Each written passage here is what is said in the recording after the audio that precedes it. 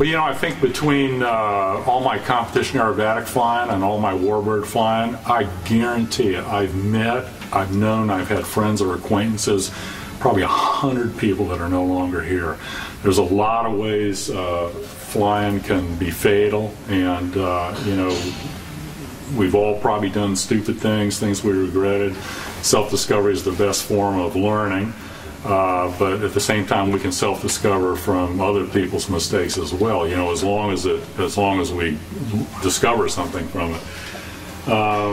One of the things that's obviously a big issue is VMC into IMC. VMC into IMC can happen to a very qualified instrument pilot that's not prepared to enter the IMC conditions. A VMC into IMC can happen unintentionally, but when it happens, it can happen really fast. It's something I think every pilot at some point pushes, whether they get into trouble or not. I think we've all probably pushed our nose a little bit to where we have all made the decision to turn around, and I think that's a smart one. VMC into IMC, we often think about pilots that do not possess instrument ratings. However, the data shows that pilots of all certificate levels have gotten themselves into a bad outcome by inadvertently flying into IMC conditions. It's very easy to avoid. It's a decision that we can make on the ground before we get in the air not to do. You know, we discussed a little bit earlier about, you know, not specifically scud running, but at least flying down to minimums, always having an out, you know, and of course, if you are 1,000 feet, 3 miles, then at least, you know, if you do punch into the clouds a little bit and you have to go below, at least you've got an opportunity to turn around and take that, that course of action. But if you're way lower, then it could be a big issue. I was flying along with we'd come back from an aerobatic contest, and we had 3 pits. The one guy who was local, we stayed at his house, and he had to, he left his airplane, but he had to take, I think it was like a Cherokee or a Piper 140 or something, down to a place that was only like 30 or 40 miles away. And he was familiar with the area. It was in the Atlanta area. My friend and I threw our maps in the back thinking, well, we're just going to follow this guy. And we basically were following him. I had no clue where we were because I didn't have a map. And, you know, we were about 2,000 feet. You know, we kind of punch into the cloud, the base of the cloud, and then so we drop down, punch in again, we drop down, we punched in again. I had no idea. I knew we were getting within about 10 minutes of where we were supposed to go. And long and the short of it was we were over the trees. I mean, I was like 100 feet over the trees. And all of a sudden, and every time we went into the cloud, because I was a great formation pilot, I would pull in on the guy. And so what happened was we just kept going down and down and down, and all of a sudden, I and the Cherokee, we poofed. We went into the cloud. It was down to the ground. I sucked in on the guy. We did a formation 180-degree instrument turn 100 feet above the trees. My friend was lagging back, and he turned quickly. He was circling around out there, and of course, when we punched back out 180 degrees, you know, he hooked up on us, and we followed some. I didn't know. I didn't have a map. I didn't know where we were going. So there was a lot of combination of circumstances. But in the end, you know, my formation flying kept me. This guy was actually an airline pilot. So I knew he could fly instruments. I couldn't because I didn't have the capability. But, you know, I mean, I learned a major thing from that. That could have easily been an accident. So fortunately, I'm still here to tell the story. Anybody have any additional? I remember early in my flight training, it was one of my first cross countries, and matter of fact, was from Miami. I think I was to fly to Immokalee or somewhere out there. There was a cold front moving in, and it was moving in, but it was still further north. Called in, everything was VFR, all the forecast was VFR. By the time I took off out of Miami, and I would say probably about 15, 20 minutes away, the cloud coverage moved in. I was a student pilot. And there's one thing I remember that my instructor taught me was to do that 180 and just get out of it. And I was concerned because I was a bit low and I was wondering, you know, where is the antennas? And this was my first time, you know, flying in the clouds. And let me tell you, that moment scared the hell out of me, where I just said, you know what, I'm definitely going to make sure, one, I get my instrument rating, but in addition to that, you just do a 180 and get out of it immediately. And I was just amazed to see that when I did that 180, I must have lost about a good 400 or 500 feet in the process. You know, as a student pilot, unskilled, and that could have been a tough situation, you know, and I learned a valuable lesson from that. Correct. Eric? Yeah, I mean, VMC and IMC doesn't always mean that you're a VFR only or a private pilot without an instrument rating. You know, I'm an instrument rated pilot, and I'm very much aware of the fact that I do not need to be flying in instrument conditions because I don't fly that much in instrument conditions. But I've found myself before on the cross country going to a contest or an air show, and you really want to get there, and the weather keeps creeping down a little bit, and you keep resetting your personal minimums. The closer you get, you keep resetting them just a little bit more. And I think that's what happens a lot with VMC and the IMC. People are aware that the weather's not perfect. It doesn't, you're not flying along and it's severe clear and all of a sudden, poof, you're in a cloud and it's the only one in the sky. You make a series of conscious decisions that keep narrowing your plan B down to something that may not be a very desirable outcome. I was bringing an old 1946 Taylorcraft back from Pennsylvania, and I was on top of a broken layer. It was big white puffy clouds here and there, and you know, about halfway into the flight, I'm starting to see less green and more white, and you know, I've got a kicking tailwind, and I know the weather forecast at home is good, and I can still see the ground, but there came a point about 15 minutes later where I totally lost the ground. The only thing I could do was turn back. I was down on fuel, so I knew I couldn't make it back to where I needed to be. Essentially, my only option, if something were to happen, were to spin through the clouds and hope that I had enough distance there to recover. And me and my maker had a lot of conversations during that flight. You know, please, if you just let me live through this, I promise I'll never do it again. And you know, that was an educational thing. I got lucky. There's a lot of people that put themselves in that position that don't get lucky. You know what else I've seen happen quite a bit is you'll have pilots flying to an airport and, you know, get socked in, and rather than turning back, you know, 40, 50 miles, they're just punched straight through the clouds. In a busy area, you know, Class C airspace, or around, you know, underneath Class B or whatever the case may be, and they'll just punch straight through, you know, through the clouds coming down and not say anything. And I've seen it happen time and time again, and it's, you know, it's just a fact of being lazy or you know, not wanting to communicate or whatever it is. They'll just fly, or even taking off. They'll take off and say, all right, I know there's a layer, you know, from 2,000 to 4,000 feet, you know, I'll just take off, bust right through it, and, you know, VFR on top.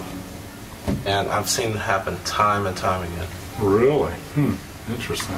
That intentional noncompliance is particularly scary in our industry, but even I think the VMC and the inadvertent flying into bad weather comes from the pre-flight planning and preparation and really understanding the weather and the weather sources and listening to them.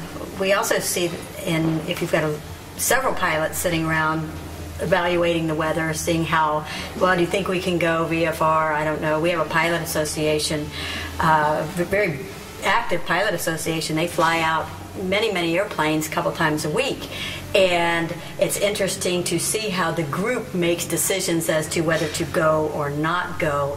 And generally, if you watch the group, it only takes one of the senior members to say, no, it's a little iffy today, why don't we just wait till next time. On the other hand, if the go button gets pushed, then looking at the information, even if the weather starts getting worse, you know, technically doesn't get into our brain from a cognitive engineering standpoint, but that group think takes over, and it's not that bad. So the question I always ask is, whether it's an oil leak, weather, or any other situation, how bad is that bad? When do we call it that it's that bad, we're not going to go, or we're not going to fly this airplane?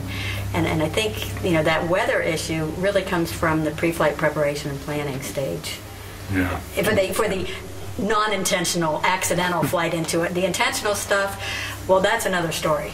Yeah. Well, Barrington brought up a good point where everything was forecast to be right, but at the same time it changed, so we have to be aware of that. And I think any of us with a lot of flight experience have heard a forecast that was going to be one thing. We thought, well, let me just go poke my nose into it, and it turned out it was great, you know. So you can't always plan on, you know, they do the best forecasting they can, but things can change one side or the other. So I think, you know, at least my feeling is, you know, if you do go poke your nose in it, just make sure you've always got an out, and you set the VFR minimums, you know. Yeah. So that's, I've heard both you and Eric say that a couple times. Have that plan B. Have yeah. Well, you always have to have an out. I think that's great. Yeah, and if you put yourself in, you get lower and lower and lower. I mean, you know, you just need to always have an out. You always have to have an airport behind you. I agree.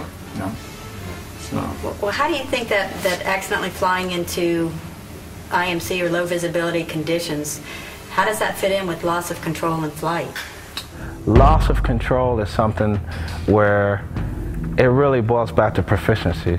If we look at loss of control in flight, what we found is that pilots aren't just flying along in cruise flight and all of a sudden lose control of their aircraft. What we find is there's a precipitating event that often isn't even that big of a deal, but it gets the pilot's attention. Certainly in a pilot's career, when you're not instrument rated, getting into a situation where you get into IMC conditions and you're either not competent, you're not rated, or you're not current, you know, can certainly lead to instances of loss of control. The other area that we look at is the automation. They may be flying along on autopilot and not monitoring the autopilot, and they may be picking up, let's say, ice on their airplane, and the autopilot is auto trimming, and the pilot's not paying attention. Next thing they know, the autopilot disconnects and the airplane is out of trim and ends up in an unusual attitude or an out of control situation. Loss of control in flight has a direct relation to airman proficiency. For us to maintain control of the aircraft, we have to be at the top of our games. We need to be getting adequate instruction. We need to be practicing the things that we realize are our risk and our weaknesses. And a good way to do that is through our flight instructor during our flight reviews. You get pilots who haven't had actual flight time, let's say over the past year or two, their actual, you know, IFR flight time is 2 to 5 hours actual. Mm-hmm. And then, you know, there's a front coming through and you decide to, you know, fly through that front, and it's a bit more turbulent than expected than what they can handle, and they totally lose it. And it's not so much losing from the standpoint of the aircraft, but the ability to stay ahead of the aircraft in those conditions, adding, you know, turbulence to the equation. And you know, I've seen that happen also. I've flown with some pilots who haven't really, you know, flown that much into IMC conditions, and real quickly, you know, they're behind the airplane all of a sudden. You know, they don't have that mental focus of, you know, what's required, you know, inside the cockpit, and it happens really fast. Well, and it only takes one thing going wrong. It only takes the attitude indicator, you not trusting it just for a second. I investigated an accident years ago, and it was a fairly proficient instrument pilot. Had a deadline to meet. He had a bunch of people there with him from his from work. They had a place they had to be. It was 100-foot ceilings that morning. It was just really nasty. Rudder trim was the thing that led to that accident. The rudder trim being adjusted all to one side was just enough to make his mind question what his body was experiencing. It happened during takeoff. And that was a loss of control in flight. It was something very simple. In VFR conditions, rudder trim is just a nuisance. I mean, it can, you'll definitely feel it. It's not likely to make you have an accident. But in IMC, something that simple can throw you off your game plan. Yeah. Boy, that's really an interesting story. I have an airplane with a glass cockpit with an attitude heading and reference system versus a standard inclinometer ball. and it's an accelerometer. And the same thing happened to me. The rudder trim was off by enough, and the inclinometer indicator, which is really an accelerometer, I was not flying coordinated, so the AHRS was putting me in a bank, and just that conflicting information. Of course, I have glass screens. Fortunately, I have backup traditional instruments, and I found myself not looking at the glass screens and using the backup instruments until I was able to evaluate, why is this giving me conflicting information? And I think, and it taught me a big lesson as well about the automated features in airplanes. I mean, they're becoming so sophisticated, and to understand what that information is telling us, you think just because I'm an instrument pilot and I fly instruments all the time, number one, I'm single pilot in my airplane versus 2 or 3 pilots in a big airliner that actually flies itself. And, you look at being able to interpret that information and keeping that airplane upright with just one item out of balance. And the new equipment, it's very fancy, it looks great, but I think making sure we're trained and very, very current and comfortable with it, I think that's really needs to be stressed, because I think we're seeing in our loss of control in flight more and more accidents occurring in perfectly good airplanes that have lots and lots of equipment in them, but either they don't take advantage of the automation, or they've let the autopilot take them into a loss of control situation and not been able to recover from it. That leads right into CFIT. Control flight and terrain is something that can be avoided, but I honestly, just from speaking with pilots and so forth, more pilots should take it seriously. Control flight into terrain can happen, of course, in clouds. It can also happen at night, but once again, it's making sure that we are always aware that we are paying attention to the conditions in the terrain around us. Pilots need to be aware of the fact that, there's things out there that can bite you. CFIT is not always something that happens in instrument conditions. There's been examples of controlled flight in terrain and VFR conditions as well. It's all about setting your own personal limits with regard to weather or aircraft performance and the terrain that you're flying over. Did anyone ever hear of a autopilot doing exactly what it's supposed to do? A good airplane? Yeah. A mountain that has never moved, it's still in the same place it was. Well, I'm going to go back to Kermit's story on that one, and unfortunately there's a recent accident, talking about when you guys were flying formation and you were following someone. There's a recent accident that the initial report came out that that's essentially what they were doing, and they ended up with accurate forecasts, but they were not really paid attention to, it doesn't sound like. And the lead airplane finally said, we need to turn around, and they went one way, and the second airplane turned the opposite way and ended up flying, still trying to stay below the clouds, smack dab into a mountain. And you look at it, you say, look at these weather forecasts. Why were you even in those mountains? Of course, once again, 20/20 hindsight, we weren't there. However, it's all of these. It's VMC and IMC. They both had perfectly capable instrument airplanes. However, the icing situation made it such that they could not go up into the clouds because it was the clouds had ice in them, and they didn't want. So they chose not to go into that brick wall. However, it just ended up in a controlled flight into terrain accident. And, so once again, that pre-flight preparation and planning, if that rock in a hard place is a mountain or getting ice on your airplane, and it's not certificated for flight in unknown icing, we might want to take a different course of action.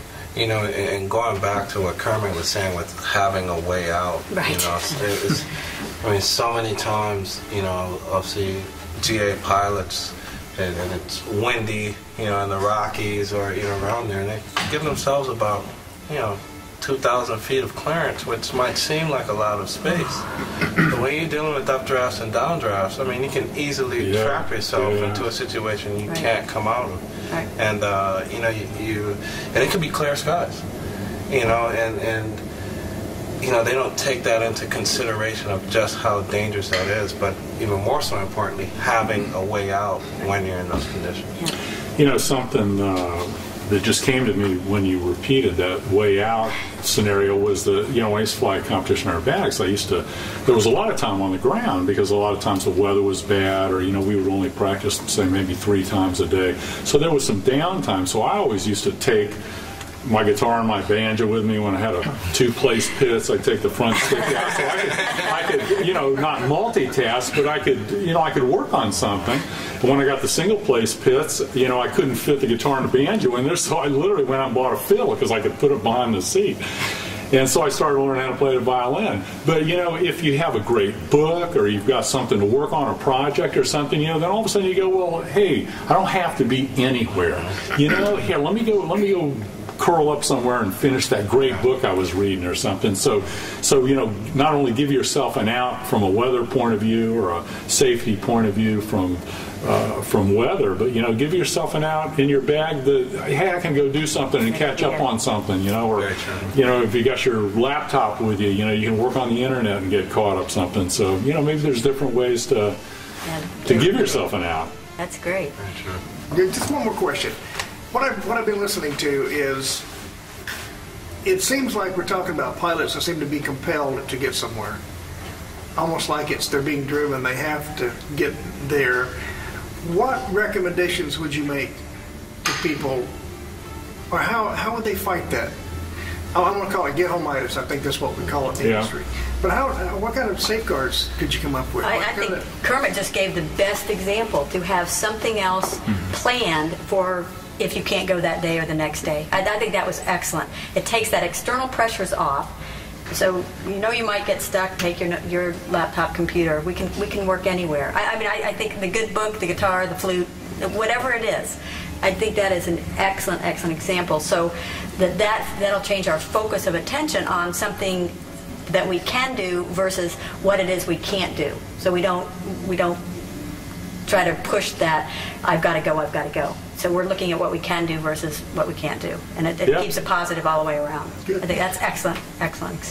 I would say, in addition to that, each pilot has to create their own checklist for those kind of situations. For example, for me, I do a lot of public speaking. It's one of the things I do.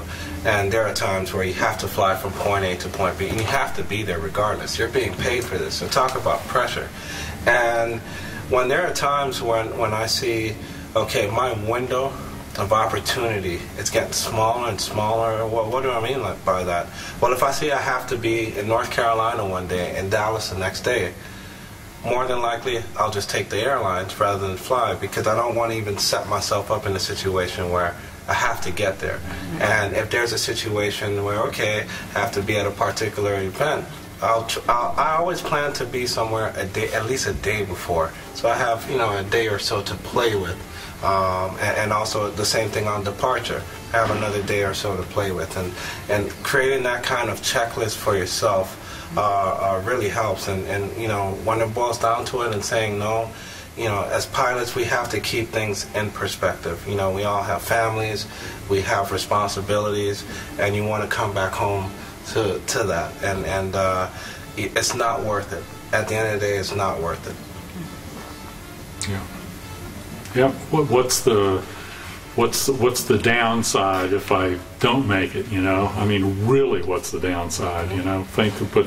It's like giving up, going on a diet or quitting smoking or something like that. What you have to come up with a scenario that gives you a reason for going. Why do I want to force this weather issue if I'm never going to see my daughter grow up and get married or something? You can put it in a different light and give it some meaning that makes meaning to you, that says, I don't need to do this. That's an excellent point. Yeah.